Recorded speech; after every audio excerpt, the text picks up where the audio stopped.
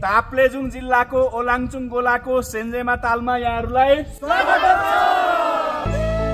ताप्लेजुङ जिल्लाको उत्तरी भेग तिब्बत सीमा नजिकै रहेको यो स्थान यति सुन्दर कि मुखले बयान गर्न किमार्थ सकिँदैन, तर पर्यटकहरूको आँखामा चाहिँ परि नसकेको स्थल। ठ्याक्कै हिमालको फेदीमा अवस्थित, जता फर्केर हेरियो त्यतै सुन्दर देखिने यो सेन्जेम्बा पोखरी यति शुद्ध, यति कञ्चन पानी यसको, यो अब यहाँ प्रदूषण हुने कुरै भएन। यात्रा ओलाङचुङ गोलाबाट सुरु गर्नेछौँ र अनौठा भूभाग छिचोल्नेछौँ।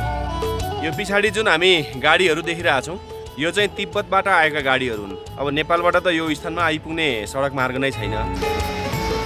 यो रातो ढुङ्गा कसरी भयो?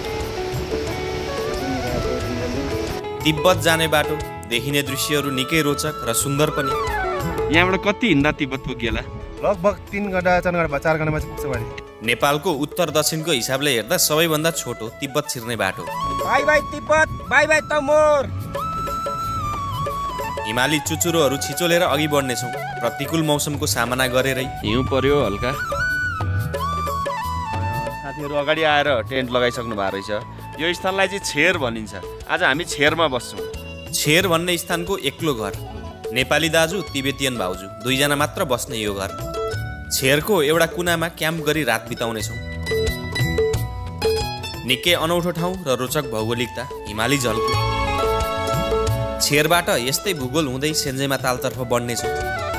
वरिपरि हिमाल, बीचमा बहने नदीले उपत्यका सृजना गरेको। निकै मजा आउने यस्तो स्थान हुँदै यात्रा गर्न अन्त्यमा पुग्नेछौँ सेन्जेमा ताल। पर्यटक पर्खेर बसेको धेरै ठुलो सम्भावना बोकेको हिमाली ताल, 4600 मिटरको उचाइमा, निकै ठुलो र उत्तिकै सुन्दर पनि।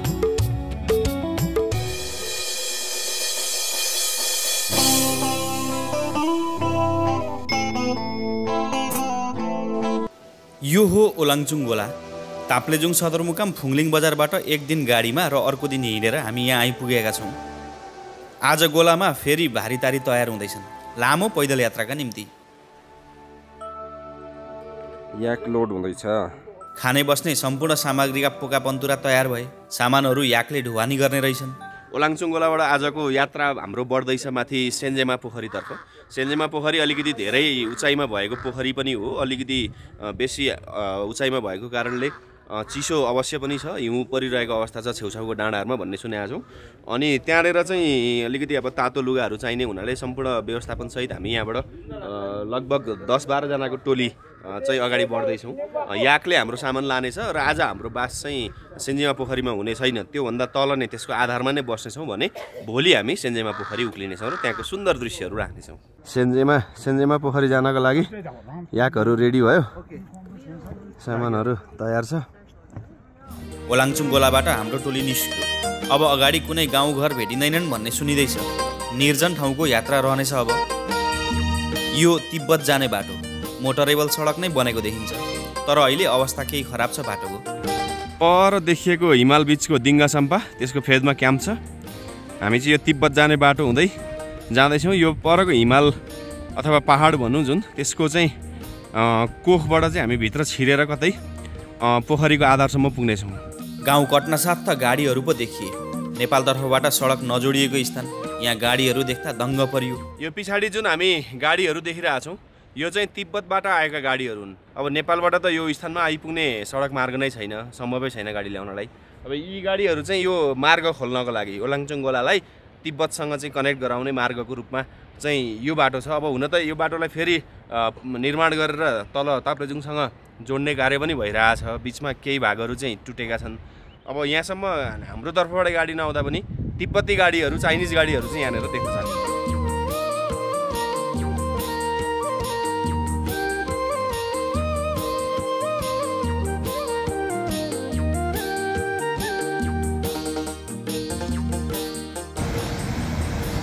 अगाडि कोही पछाडि, बिचमा हामी, माथि कतै हो हाम्रो पोखरी।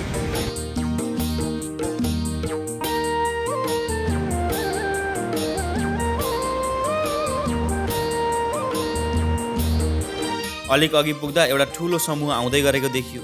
द ग्रेट हिमालयन ट्रेल छिचोलेर करिब 5 महिना हिँडेर नेपालको पश्चिमबाट पूर्व हिमालहरू छिचोल्दै the great Himalayan trail. Great Himalayan trail हानेर आउनुभएको सायद धेरै लुम्बा सुम्बा भनेको कतिजनाको टोली हो?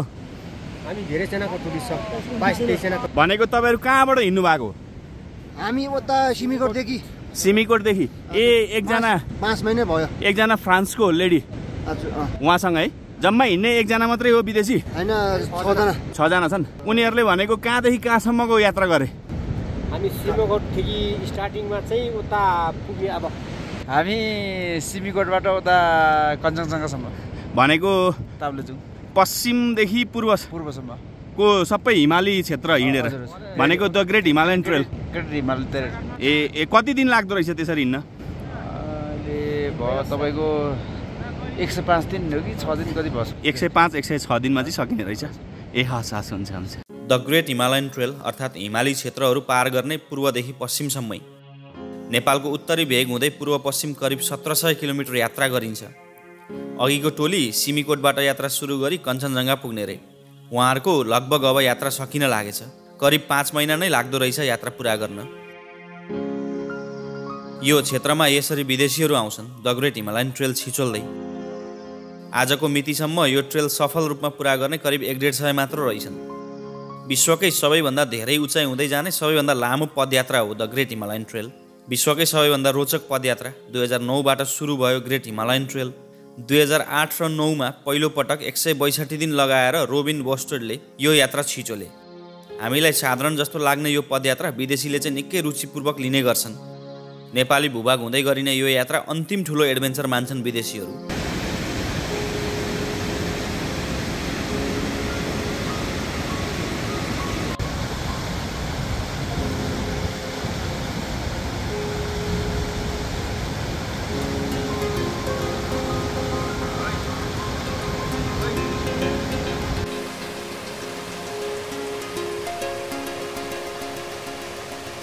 हामी तमोर नदीको किनार बढ्दैछौँ। सडक ठुलो छ, मोटर नै चलेको एक ताका। तर हाल पहिरोले सडक धेरै ठाउँमा लगिसकेको रहेछ।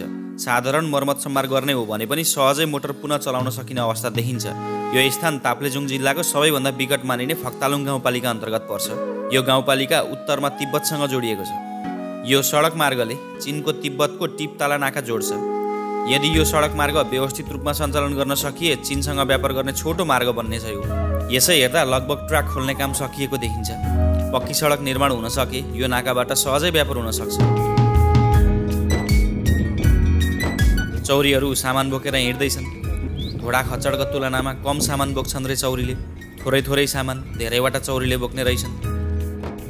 यो चाहिँ चौरी मध्येको राजा रे। सिँगारिएको छ राजा चौरी। सबैभन्दा अघि हिँड्छ यो चौरी। ल ट्याक्कै चाहिँ लन्चको बेला। यहाँ चिया खाजा खाने विश्राम। करिब 2 घन्टा त हिँडिसकिएछ। सबैजना खाजा पाक्ने प्रतीक्षामा।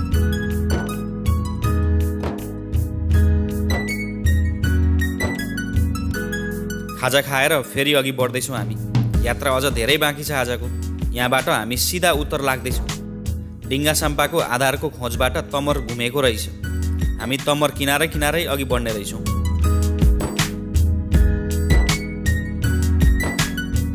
यहाँ अघि चौरीहरूले बदमास गरेको रे।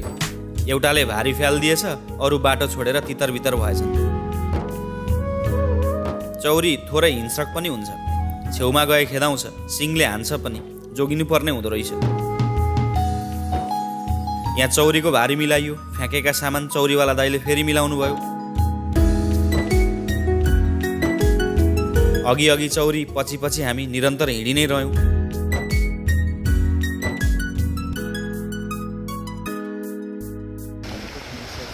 यो रातो ढुङ्गा कसरी भयो? रातो ढुङ्गा चाहिँ पहिला सबै आकाशकै गोरु चाहिँ होइन नि। अब बाटोले कोल्टे फेरेपछि फरक दृश्य देख्न पाइयो। अर्को फुस्रे चुच्चो पहाडलाई ताकेर हामी उत्तरतर्फ बढ्दै गयौँ। यता तमोर नदी तलको तुलनामा सानो देखिन्छ।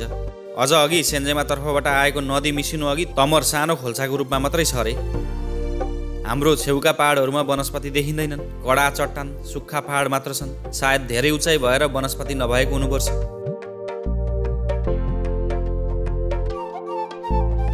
खाना खाएर करिब 2 घण्टा हिँडेपछि हामी देउमाटार भन्ने स्थान आइपुग्यौँ। यहाँ अघि एउटा सानो घर या गोठ जस्तो देखिँदैछ। यहाँबाट हामीले तमोर नदी छोडेर दाहिनेतर्फ बढ्नुपर्ने रहेछ। यता देब्रेतर्फको त्यो हिमाली चट्टान पहाड पछाडि छ रे चीनको तिब्बत, तर हामी त्यता नजाने रहेछौँ। देउमाटारमा फेरि बिसाइयो। चिया तातो पानी लियौँ। निकै गलियो पनि। वरिपरिका सुन्दर दृश्य हेर्दै थकाइ मारियो।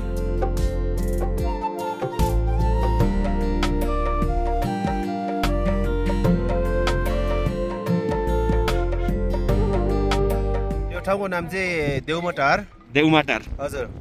अब अहिले हामी चाहिँ यहाँबाट म चाहिँ सिङ्जेमा ताल चाहिँ गइराखेको छु र यता पर्छ चाहिँ यता चाहिँ अब टिबेटको जाने बाटो बोर्डर पर्छ। यहाँबाट कति हिँड्दा तिब्बत पुग्योला? यहाँबाट गएर भाउमा उम्बो लगभग 3 घण्टा 4 घण्टामा चाहिँ पुग्छ माथि टिबेट बोर्डरमा पुग्छ। ए अब हामी जान्छौँ यता चाहिँ। सिङ्जेमा ताल।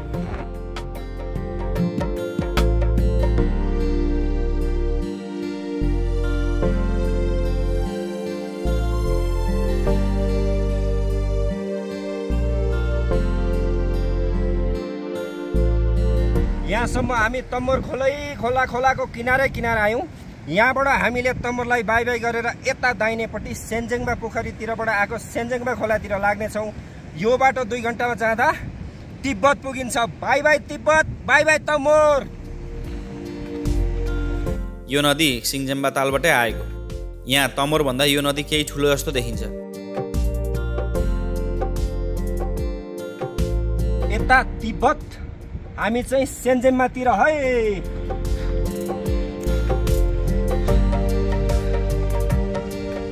देउमाटारबाट हामी अघि बढ्दैछौँ। अब निकै फरक भौगोलिकता देखिन्छ। फुस्रा डाँडाहरू वनस्पतिविहीन तर निकै सुन्दर देखिने। यहाँसम्म हामी तमरको किनारै आयौँ। बाटो उकालो थिएन। अब भने निकै ढलान चढ्नुपर्ने रहेछ। वरपर जता हेरियो त्यतै राम्रो। परसम्म हिमाल डाँडा काँडाको मात्र दृश्य देखिने। कति सुन्दर स्थान। हामी यो डाँडा उक्लिनु पर्ने रहेछ। अब हाम्रो साथीहरू त्यहाँ पुगिसक्नु भएछ। हामी अहिले चाहिँ पछि परेछौँ। सबैभन्दा अन्तिममा रहेछौँ। माथि पुगेर वाङ्ला सर पर्खिराख्नु भएको रहेछ। नयाँ खालको दृश्य। यो गहिरोमा पोखरी हिँडेर यसो जानुपर्ने। एक चरणको उकालो चढेपछि फेरि मार्ग तेर्सो नै रहेछ। परसम्म गोरेटो देखिँदैछ। चौरीहरू निकै टाढा पुगिसकेछन्।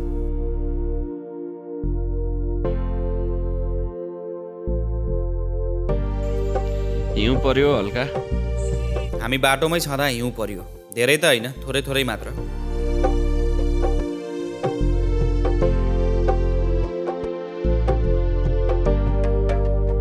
हिउँ यता दक्षिणतर्फको हिमाली पाटोमा मजालै पर्यो। यता उत्तरतर्फ परिदिएन धन्नले आज। हामी हिउँको चपेटबाट जोग्यौँ, या भनौँ त्यो अनुभव लिन धेरै पाइएन। यता उत्तरतर्फ मौसम सफा छ। अब ढुङ्गेन बाटो आयो। ढुङ्गाका बीचबाट गएको गोरेटो। अहिले हामी 4200 मिटरको उचाइमा रहेछौँ। यता दक्षिणतर्फ मौसम बिग्रदै आयो। आज राति धेरै हिउँ पर्छ सायद। ओलाङचुङ गोलाबाट हिँडेको करिब 8 घण्टा भयो। अब भने आजको बास बस्ने ठाउँ नजिकै आइपुग्यौँ हामी। यहीँ अघि घर देखियो। यो स्थानलाई छेर भनिन्छ। आजको हाम्रो बास यहीँ हुने रहेछ।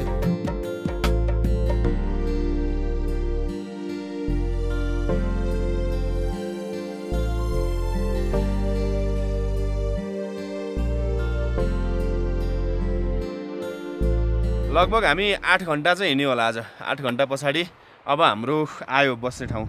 यहाँ अगाडि क्याम्प बस्ने छ। साथीहरू अगाडि आएर टेन्ट लगाइसक्नु भएको रहेछ। यो स्थानलाई चाहिँ छेर भनिन्छ। आज हामी छेरमा बस्छौँ र भोलि हामी बिहानै उठेर यहाँबाट सेन्जेमा ताल लगभग 2-3 घण्टाको बाटो भन्ने छ, तर ठाडो उकालो छ अरे। हामी बिहानै उठेर सेन्जेमा तालतर्फ जानेछौँ।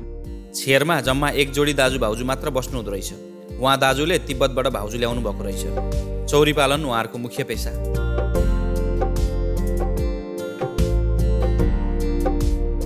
यो छेर भन्ने स्थानमा 2वटा घर रहेछन्। 2वटा घरमा दाजुहरू बस्नु पनि हुँदो रहेछ। अब यहाँनिर पशुपालन गरेर उहाँहरूको बसोबास रहेको छ। भोटे कुकुरहरू पनि छन्। हामीलाई देख्ने बित्तिकै भुके। यहाँभित्र चाहिँ अलिकति हावा नलाग्ने सुरक्षित ठाउँमा हाम्रो आजको क्याम्प बस्नेछ र हामी त्यहीँनिर बस्नेछौँ। भित्र गएर हेरौँ हाम्रो वासस्थान कस्तो हुनेछ। यहाँभित्र चट्टाने भूभाग पर्खालले घेरिएको स्थान। यहाँ हाम्रो टेन्ट लाग्यो। आज हामी यहीँ बस्नेछौँ, करिब 5-7 वटा टेन्ट लगाएर।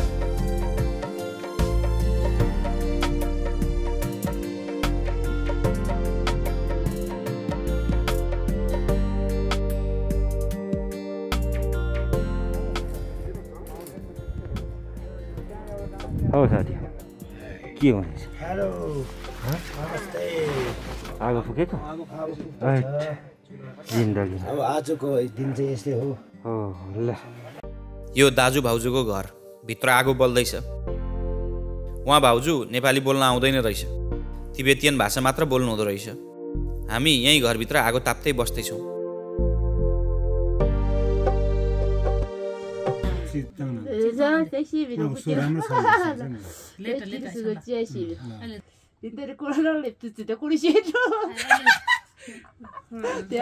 के हो कुरा हामी बुझ्दैनौँ होइन? भाउजूले बुझाउनु भयो, यी लगायत धेरै समय पुग्ने खाद्य सामग्री तिब्बतबाट आएको रे। कोरोनाको समयमा राहत सहयोग तिब्बतले नै गरेछ। यता खाद्य पदार्थ र अन्य उपभोग्य वस्तु पनि दिएछ। राति हिउँ पर्यो, हल्का हिउँको बाफ आयो। एकदमै हुस्से जस्तो पनि छ, हिउँ जस्तो पनि छ। यहाँ हामी गुडतिर छिर्यौँ।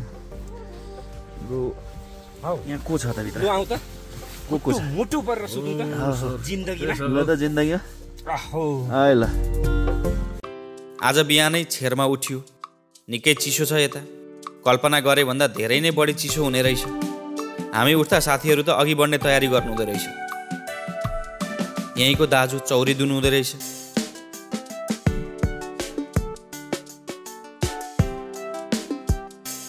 चकमन्न सबैतिर सुन्ने सुन्ने लाग्ने स्थान। बिहान यहाँ धुप जलाउनु भएछ यसरी। अनि यता यस्तो छ, यहाँ चौरीहरू बसेका छन्। माथि हिमपात भएछ अलि बेसी।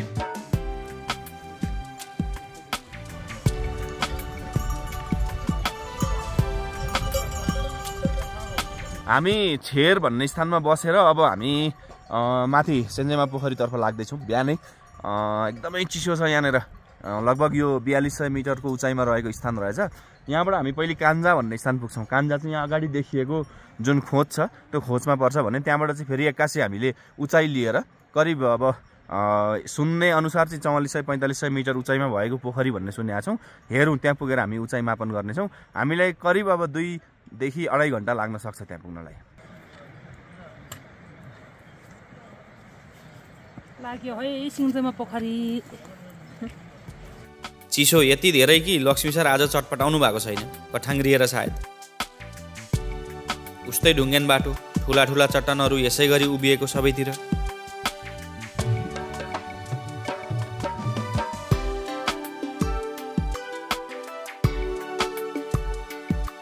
यो हामी तल छेरबाट आधी घन्टा हिँडेपछि हामी कान्जा भन्ने स्थानमा आछौँ।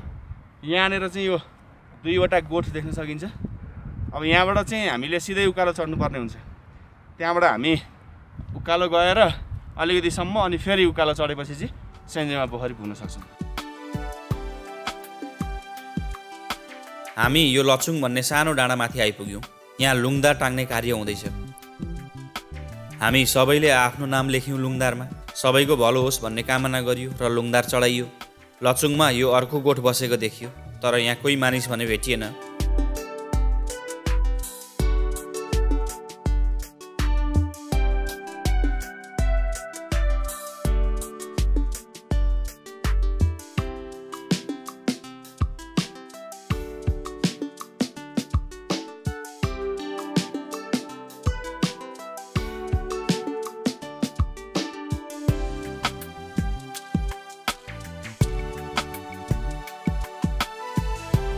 कान्जा कटिसकेपछि हामीले सानो एउटा उकालो चढ्यौँ। त्यस पछाडिको यो अर्को डाँडालाई चाहिँ लचुङ भनिन्छ। यो लचुङमा चाहिँ आफ्नो परिवारको समृद्धि अनि शान्ति सुखको कामना साथसाथै सम्पूर्ण जगतको चाहिँ भलाइको लागि चाहिँ यहाँनिर यो लुङदार टाङ्ने काम हुँदैछ। उहाँहरूले यो लामो गरेर वारीदेखि पारीसम्म चाहिँ लुङदार यो टाङ्ने काम भइरहेछ। लुङदार टाँगे पश्चात यो पूजाको कार्यक्रम रह्यो। धुपको धुवाँ लगाएर सबैजना यसमा समावेश भइयो।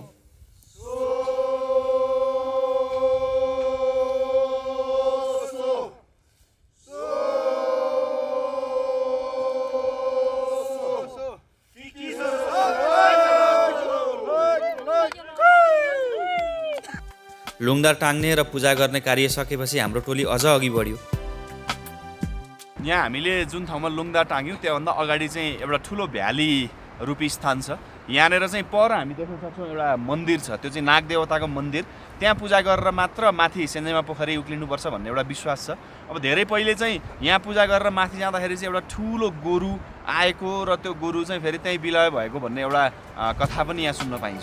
दुईतर्फ पहाड, पारितर्फ हिमाल, यसैबीच बहेर गएको नदीले समथल भाग बनाई सानो उपत्यका बनाएको निकै रोचक दृश्य। दिन पनि घमाइलो, न्यानो पनि हुन थाल्यो। अब त वास्तवमै रमाइलो लाग्यो मलाई यताको दृश्यहरू।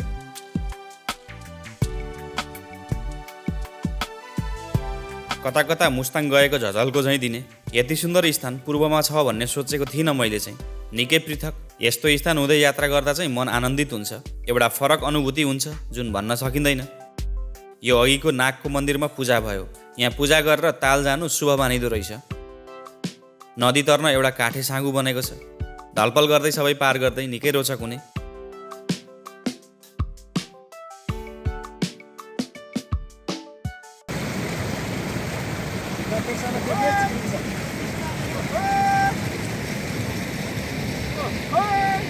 बाटोमा सुनपाती, भैरुनपाती, विभिन्न धुपहरूमा युज हुने बिरुवाहरू भेटाइयौँ। यो चाहिँ विशेष गरी सुनपाती हो। यो विशेष गरी हाम्रो बुद्धिस्ट धर्महरूमा पूजाआजा गर्दाखेरि यो धुप बालेर अनि भगवान्लाई बास्ना दिएर चाहिँ खुसी पार्ने भन्ने खालको प्रचलन छ।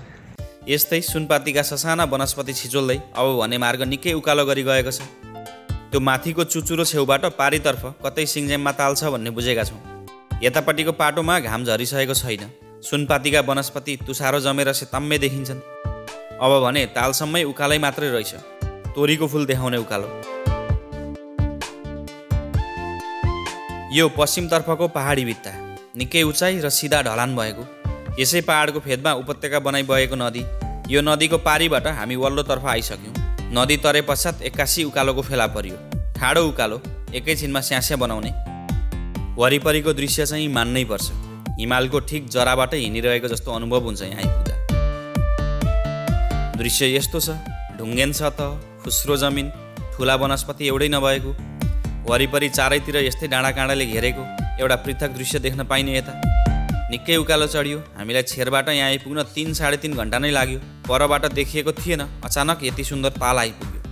हामी ओलाङचुङ गोलाबाट 1 दिन र करिब आधा नै भनौँ हिँडेर चाहिँ यहाँनिर बडो सुन्दर, बडो मनमोहक सेन्जेमा पोखरी आइपुगेका छौँ।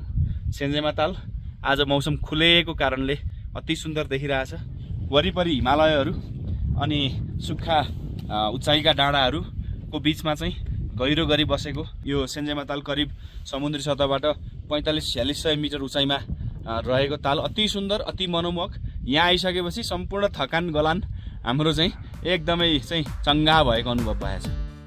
तालबाट पश्चिम दिशातर्फ यस्तो देखिने,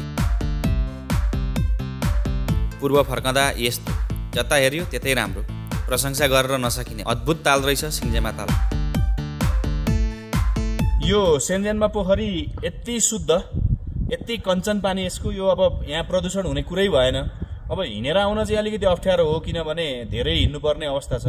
तर यहाँ आइसकेपछिको एउटा अनुभव, साथसाथै यो हिमाल अनि तालको संयोजन एकदमै मन लोभ्याउने छ। फेरि यो सबभन्दा मुख्य कुरा चाहिँ यसको पानी यति धेरै स्वच्छ, यसको तलसम्म देख्न सकिने यसको बालुवा, ढुङ्गाका कणहरू सबै चाहिँ हामीले माथिबाटै देख्न सक्छौँ। अप्पर ताप्लेजुङको फक्तालुङ गाउँपालिकामा पर्ने सिङ्जेमा ताल करिब 4600 मिटर उचाइमा अवस्थित यो ताल कञ्चनजङ्घा संरक्षण क्षेत्रभित्र पर्दछ। सिङ्जेमा ताललाई पूर्वको रारा भनेर पनि भन्छन् कतिपयले। प्रचार प्रसारको अभावले प्रवर्धन हुन नसकेको यो स्थानले सम्भावना भने धेरै बोकेको छ। यो ताललाई गन्तव्य राखेर आउँदा पदयात्राको क्रममा भेटिने स्थानहरू पनि आकर्षक छन्। निकै फरक भौगोलिकताहरू पार गर्दै यहाँ आइपुग्न निकै रमाइलो हुने गर्छ। यो तालको पर्यटकीय साथै धार्मिक महत्त्व पनि छ। भनिन्छ यो तालमा मानिसले आफ्नो भाग्य देख्न सक्छ रे। विगत र भविष्य यसै तालको छायामा देखिने विश्वास राख्छन् स्थानीय। यस तालमा सुनको गोरु निस्कने किम्वदन्ती पनि सुनिन्छ। यदि स्वच्छ मन राखी शान्त अवस्थाको ताल एक्लै हेर्दा यहाँ सुनको गोरुको दर्शन पाइने कथा सुन्न पाइयो। यस तालको उपल्लो भेगबाट तालमा खदा चढाउने प्रचलन रहेको छ। यस स्थानमा खादा अर्पण गर्दा मनोकांक्षा पुरा हुने विश्वास छ। तालको बनावट पनि आकर्षक छ। सिधै हिमालको जरामा सटेर बनेको सुन्दर पानीको दह। तालको पानी यति स्वच्छ यहाँ प्रदूषण हुने कुरै भएन। निलो पानी र सेतो हिमाली रङको संयोजनले सबैलाई मन्त्रमुग्ध बनाइदिन्छ।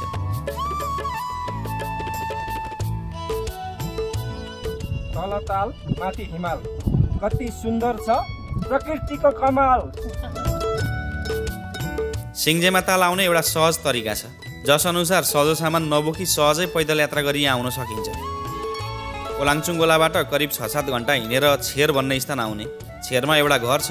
दाजुभाउजूले निश्चित शुल्क लिएर त्यहाँ खाने बस्ने प्रबन्ध गरिदिनु हुने रहेछ। छेरबाट हिँडेर 3 घण्टामा यहाँ आएर घुम्न सकिन्छ। फर्किएर छेरमै बस्न सकिन्छ। छिटो गरे त त्यसै दिन ओलाङचुङ गोला नै पुग्न पनि सकिने रहेछ। यो स्थान आइसकेपछि एकपटक ताललाई परिक्रमा लगाउनु उचित रहन्छ। यसरी घुम्दा हरेक मोडबाट फरक फरक दृश्य अवलोकन गर्न सकिन्छ। ताललाई पुरै फन्को लगाउन भने 1-1.5 घण्टा नै लाग्छ।